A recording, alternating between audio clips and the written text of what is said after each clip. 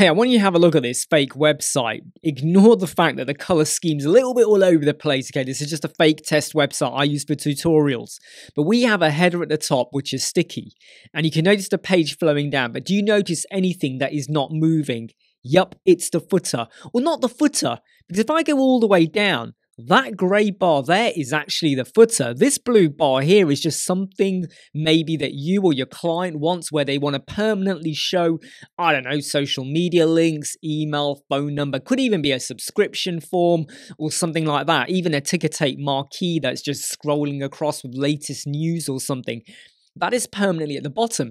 It is really simple and easy to do this, okay? And I'm going to show you how. Now make sure you're in your header template, or when you are on your page, click edit header and make sure you're there.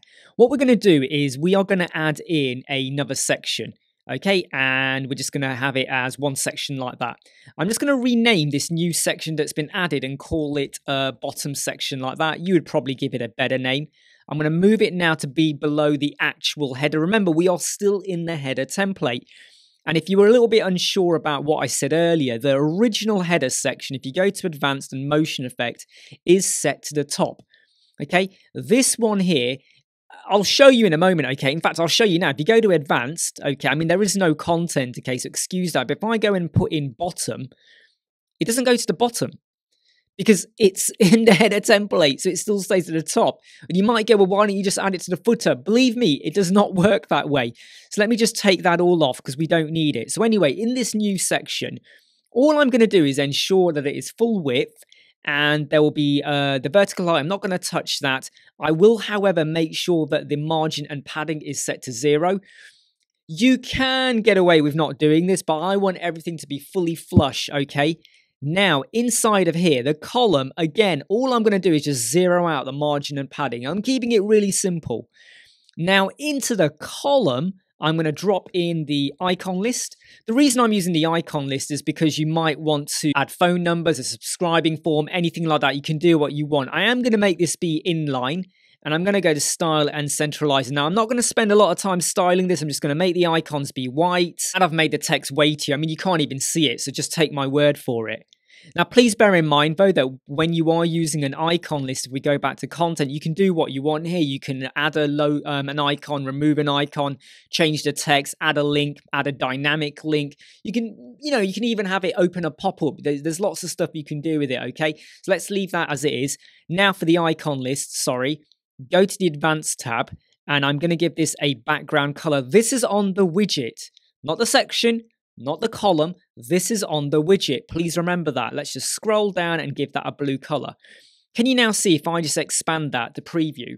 Because we had 0, 0 for the column and the section, everything is gone across. Of course, I'm sure a lot of you are sat there shouting and gone, well, you could have gone over here to layout and just said no gap as well. Yeah, I could have done, but I'm just showing you multiple ways of doing it if you're not familiar with doing stuff like this. Now, this icon list, okay, is at the top. If I go to advanced and I go to motion effects, okay, I could do something like this, right? Again, sticky bottom. It is not going to the bottom, right? Look, let me prove it to you. Let me update and do that. It is not going to the bottom. So how do we get it to the bottom? Again, I'm just removing that motion effect. We tried it on the section, it didn't work. We tried it on the widget, it does not work. Really, really easy, simple. Let me just go back to my advanced tab, the top of it, the layout. You don't have to give this a Z index of 9999, okay? You don't have to. I, for my mindset, like to do that because I want to definitely make sure it's always going to be on top and overlapping everything, okay? So I put in a 999, especially if you have got any overlap effects in your website. Then what I'm going to do is go to the width. We're still in the advanced tab for the widget, okay, for the icon list. I am now going to set this to be custom. And I'm going to type in 100. Now, you might say, well, why don't you just pick 100% there? There's a reason, okay? There is a reason. Stay with me on this. That is now 100%. Of course, if you feel like this is too close to the edges while you're in here, just go to your padding maybe, and you might go, oh, I don't know, give me about 5. In fact, just let me link it. Just give me 5 all the way around. All right, you can play around with it. So all we've done so far is Z index, a bit of padding, and we've given it a width of 100%. Go to position down here and set this to be fixed. If you pick absolute, it will only be in position for the header section. And for every other section that comes and goes, it will start to move a bit. What you want to do is ensure that your position is set to fixed. That will be for basically the entire page, right? Now I'm going to go over here. Can you see the options for horizontal orientation? Well, it's not going to make a sod all difference for left or right because it's full width, right? But if I go here now to top and bottom, if I click bottom for vertical orientation, look, it has gone to the bottom of the screen. It is now doing exactly what I want it to do. And as I scroll up and down, it stays there. That is literally it. Okay, that is literally it. However, there is a problem. When you get down to here, the footer is now hidden. So I'm just going to hit update for a moment. And I'm going to go to my edit footer. Because my footer is bigger than that. Now, you might need to measure it with, with on your pixel rulers or whatever. But I kind of know it's 50 pixels high. So I'm going to go over to this footer, right? And I'm going to say, give me some padding of 50, like that. I will now update. And now when I preview this page, okay, look, the blue bar is at the bottom. And when I scroll down, I can now see all of my footer. I'm not getting any gap because there might be a tiny bit of overlap, but it's working absolutely fine for what I want. I probably can reduce it. It doesn't need to be 50. I think I could have got away with 40 there, maybe even 30 or something like that. But I want to show you something else you could do where you could go a step further. And because this is in the header, that bottom blue bar will appear on every page. It'll even appear on your post as well. So have a think about it. Do you want it to be on every page or only on some? If I go back to edit header, this is really quick. I just want to show you one other thing.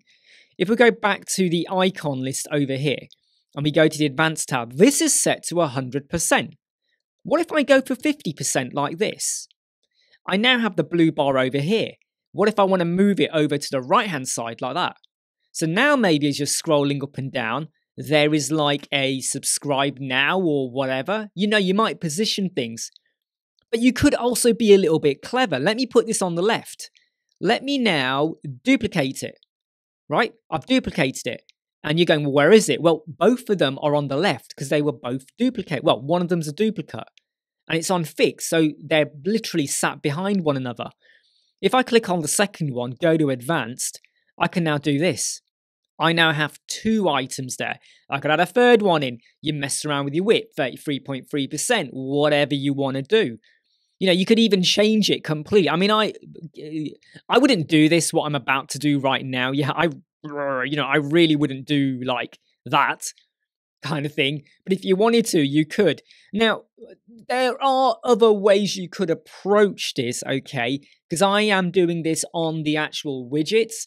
But I find I have a bit more control over it in terms of the look and feel. And all I'm using is the custom whips to basically put further items in line with one another. So remember, over here, layout. If I go with 33.3, look, you can see what's happening there.